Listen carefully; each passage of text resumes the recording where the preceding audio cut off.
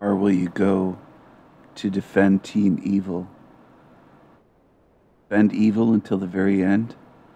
Will you defend that monster that you call, quote, God, and pray to it, worship it, as it demands that you do? One that calls itself jealous?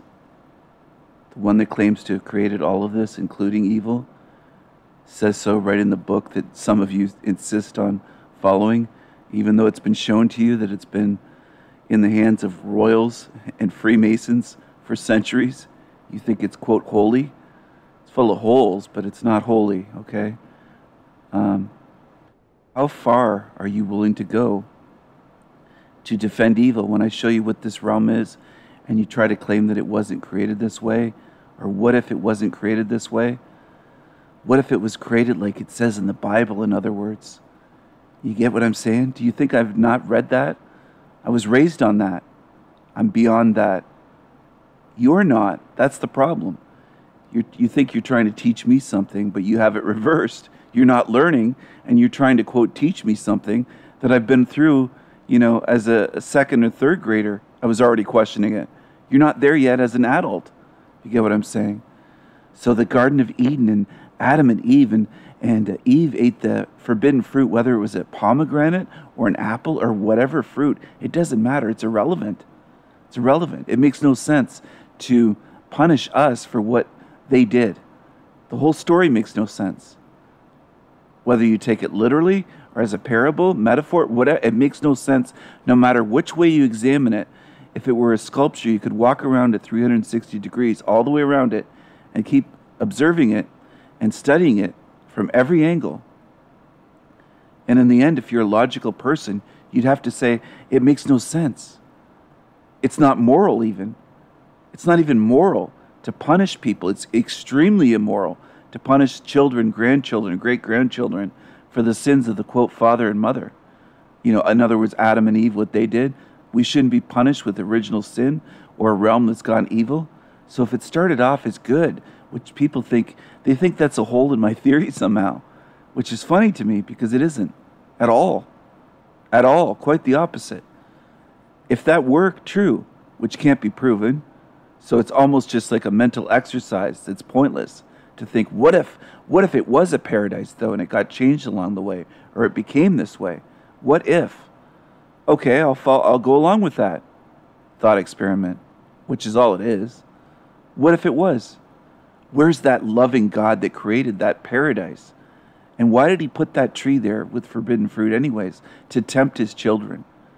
Don't eat that. I'm going to put this here, but don't eat it. It's like tempting a toddler that doesn't know any better. With cookies, putting it on a plate in front of them. And they're hungry. They haven't eaten all day. They've fasted. You haven't fed them breakfast or lunch. And it's after lunch. It's, 2 o'clock in the afternoon. And there's a plate full of cookies. Don't eat those. Don't touch those. And you're putting it right there. You're doing it. You're putting it on the table in front of them.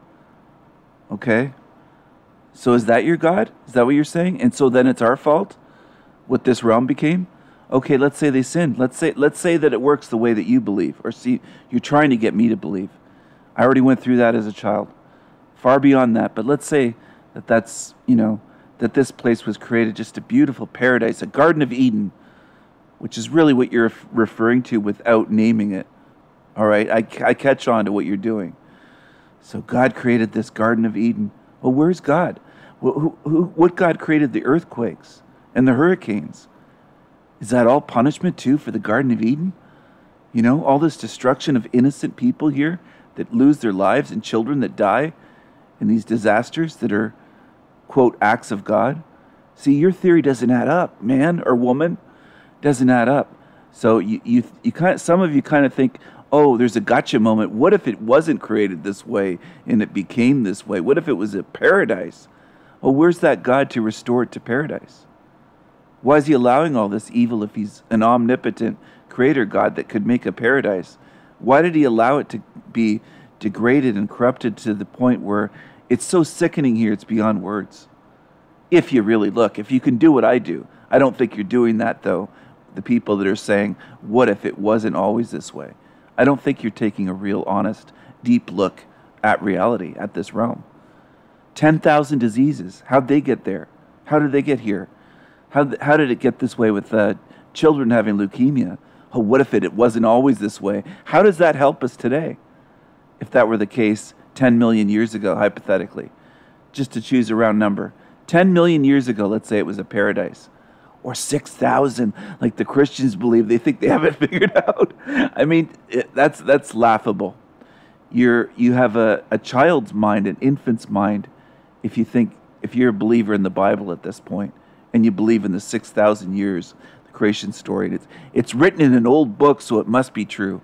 Well, who published that book? Who put it on the printing press and sold it? Looked into that? If you looked into who King James I was, if you looked into that, have you looked into anything? I mean, you're arguing with me on my channel out of ignorance. Why don't you look into something? That's all I'm asking. All I'm asking you to do is not extraordinary things. It's what I've already done. I'm just asking you to do so you're on my level to argue this shit with me so that you know what you're talking about. That's all. Get what I'm saying? If you want to argue a book with me, whether it's the Bible or whether it's, let's say, Orwell's 1984, at least read the book and know what you're talking about. If you want to tell me I'm all wrong when I talk about Orwell's 1984, I've read the book multiple times. If you haven't read it, you have no right to argue about it because you don't know.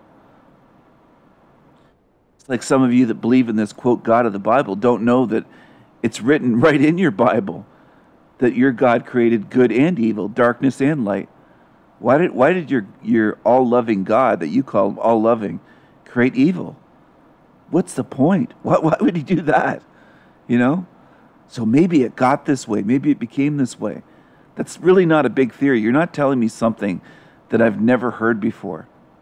You're not hitting me with something new. You're not hitting me with something that debunks my theories. You're not poking holes in what I've said here in my videos. Try harder. I mean, if you can do it, by all means. If you can prove that something here is completely untrue, then it deserves to be. Whoa. See, it's not about ego. It's about getting at the truth here. It's not about my ego. It's not about me being right or wrong.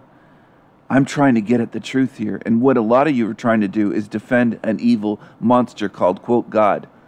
That's really what you're trying to do. You're not trying to get at the truth. Okay? Some of you are, but I'm saying there's people here that are really just trying to defend that evil monster, thinking maybe I'll get special favors when I die, and if I'm afraid of it enough, if I'm, quote, God-fearing enough, maybe it won't hurt me and send me to hell when I die. So I'll attack everybody on earth that's telling the truth. When I encounter a guy like the Sandy Machine that's speaking truth, I'll attack him. I'll attack him for God. I'll do God's work for that evil monster. I'll try to attack him. But you haven't proven me wrong. That's the problem. Like, it's not a problem for me. It's a problem for you. It's a problem for you. Problem for you that there's massive floods that drown people to death, including children. That's a problem for you. It's a problem that I see it and mention it, and I credit your, quote, God with that. You could say it just became this way. Well, how did humans create the humans don't create these massive floods, and perhaps they can control the weather these days, but they couldn't 2,000 years ago or 5,000 years ago, and there were massive floods then.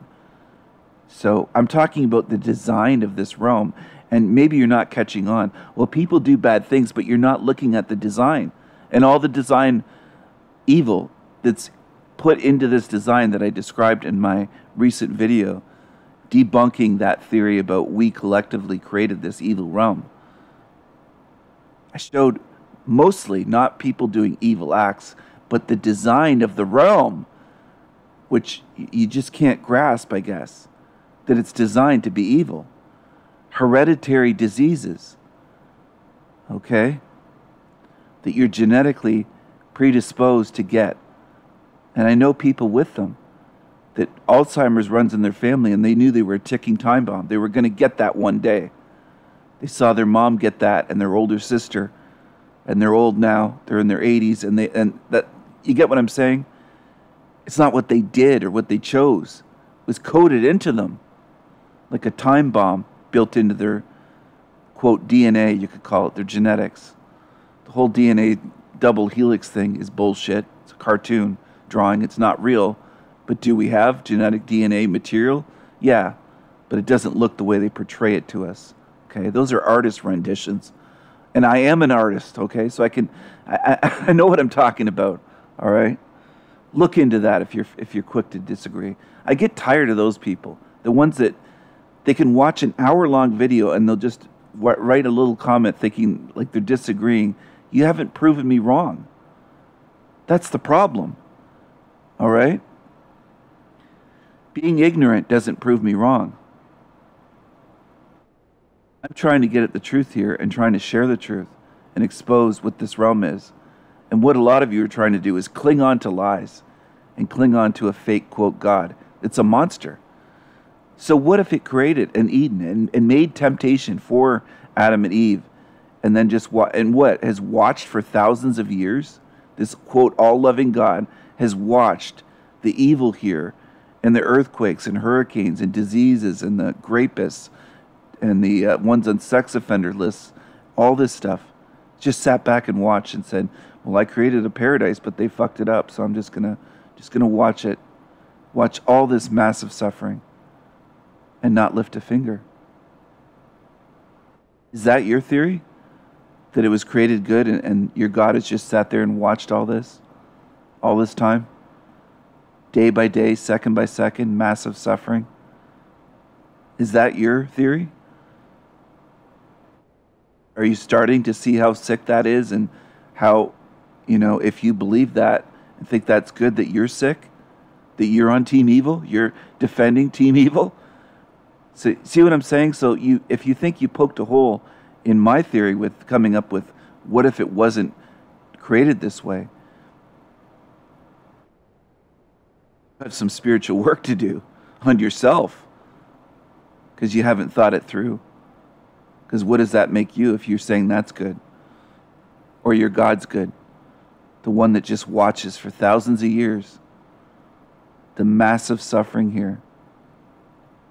And the evil, just allowing the evil to control it when he could intervene and stop it all. Wow. That must be one of the most evil, sadistic things around. And in a combination of being one of the laziest creatures ever, to sit and watch and do nothing when it has the ability, supposedly has the ability to intervene, being an omnipotent, omniscient creature or being, if what they claim is true. What Christians and other religions, the Jujubes and the Islamists and all the rest, they all claim. All-powerful, all-loving God has sat back and watched all this? You kidding me? That doesn't make you moral for believing that. Far from it. Far from it. Makes you a defender of Team Evil. Whether you like it or not, that's what it is. Because you're afraid of it. You're afraid of that being. You're afraid of saying the truth of it. So it's easier for you to think, you're assuming, hey, this guy's just a human being. I can attack him freely or say that he's totally wrong or pretend that he hasn't thought of something or do whatever, defend God, or some people go to extremes. They defend this monster completely because they think there's going to be no repercussions of doing that. You might be wrong on that, though. Have you ever considered that possibility? You might be wrong. I might just be a spirit in this body temporarily. What you're worshiping and fearing might be a monster, not a, quote, God. The way it looks. So anyway, you're free to do what you want, to believe what you want, to defend what you want, to stand on the side of Team Evil. But there might be a reckoning one day. You've ever considered that? Outside of this realm, outside of this matrix? If you ever get out. But if you cling to those lies, you might be here forever. You ever consider that possibility? That you're in a soul trap and that you might stay here forever with your mentality? Believing that whatever created this is good might keep you here forever. Forever and ever. I'm going to end this video soon. But I think I made my point and I don't want to just repeat myself. Might want to ponder this a little bit deeper. Might want to do that. I hope you do. I wish you well. I don't wish you harm. Hope you get out of here.